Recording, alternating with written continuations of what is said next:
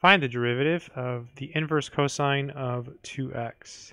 So the formula for the derivative of the inverse cosine of 2x is the following. So d dx of cosine inverse of x is equal to -1 over the square root of 1 minus x squared.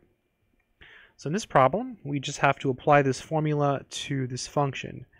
So our x here is really 2x. So we just get to use this formula, and then we multiply by the derivative of the inside. That's the chain rule.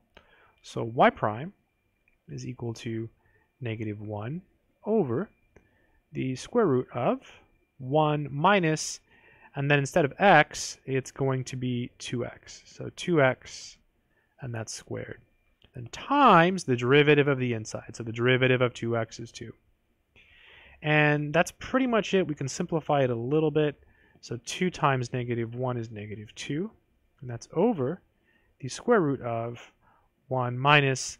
And then you can square each of these. 2x quantity squared is simply 4x squared.